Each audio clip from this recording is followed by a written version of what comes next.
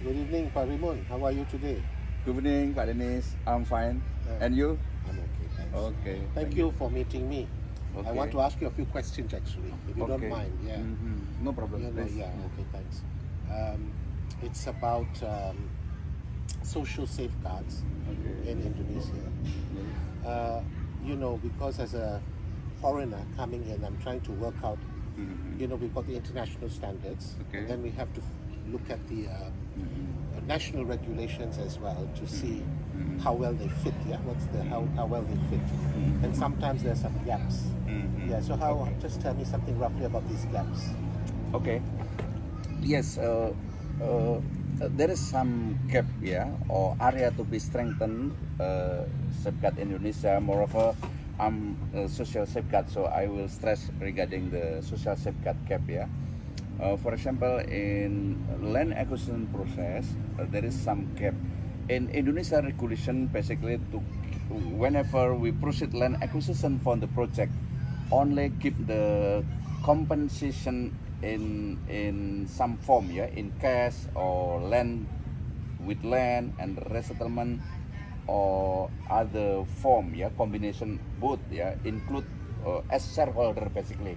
However, for shareholder only for public company, we cannot use for government project. It should be by the a business entity, and then should be public or registered company. Okay. Yeah, we cannot if only limited company. We cannot. Yeah, it is for shareholder. And other attention is no any term in Indonesia regulation. For example, livelihood restoration. Oh, I see. Okay. Yeah, and also regarding the squatter. Yeah. Squatter, actually it is affected household also. However, it is not entitled in government regulation of land acquisition in Indonesia. It should be fill the gap. I see. Okay. Yeah, you know, some of these international standards, like ADB, World Bank, they require income restoration. So people whose livelihoods become affected by, say, land acquisition, apart from paying compensation, I think there's also a requirement to fill the gap. To look at whether they've lost income and how to restore their source of income. So how would that problem be solved in Indonesia? Yes, it is a common problem with some project in Indonesia if receive donor from international funding. Again, in the compensation context, Indonesia just give the physical asset, physical asset like land, structure, and plantation, or other related asset with the land to be acquired. However, the government regulation is not check whether it is severely or vulnerability aspect. Okay. Yeah.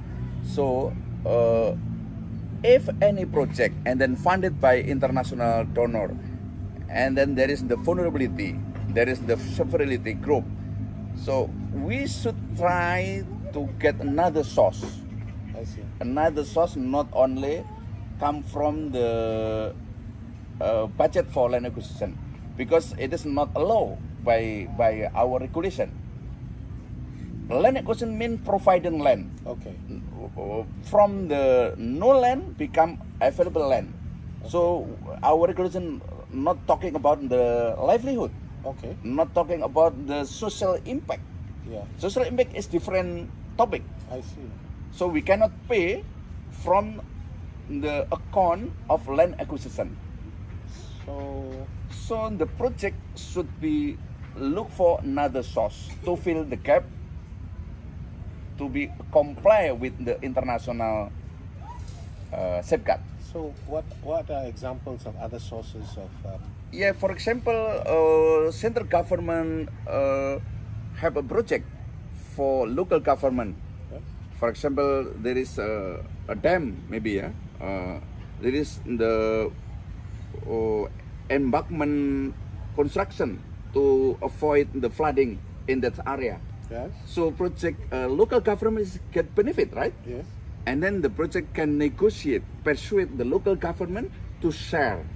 I see. To share, I see. to fund it in the Livelihood Restoration Program, for example, and then we can share and make a commitment, and then a source of budget finally will fill the gap, and it is come from the local government who get benefit on this project. Oh, that seems to be a very good solution. Yes, good solution, yeah. but there is I have evaluated this such approach. Yes. However, still need improve. First, it is a great idea. However, need improve because the local government has a procedure. For example, local government has a training. Training means only 3 days.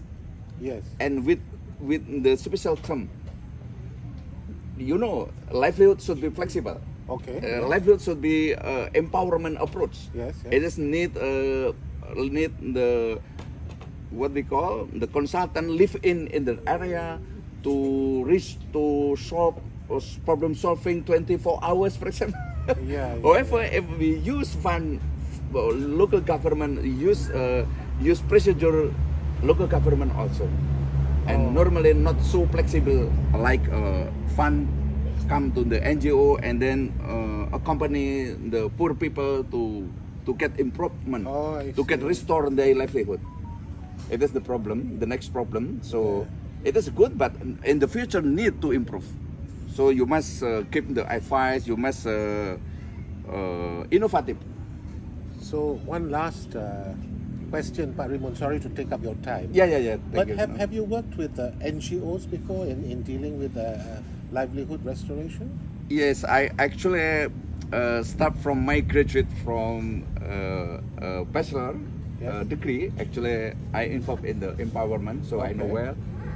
And then the last very excited experience is with the IFAD project. Yeah, there is 3 province and involve 5,000 households to restore, start from the remote area, and then the IFAD, if IFAD is International for Agricultural Development, is always choose the poorest in the poorest of area. So there is no any jealousy from the rich people. So it is start from zero, and then we improve, and finally, it is fantastic. Yeah, we develop self-help group, and then become self-help, really self-help, and then become the leader in the community. In some area, it's become village heads. And our staff NGO is become famous, and then go to the parliament, local parliament, because very intensive communication. It is like a friend, like a big family.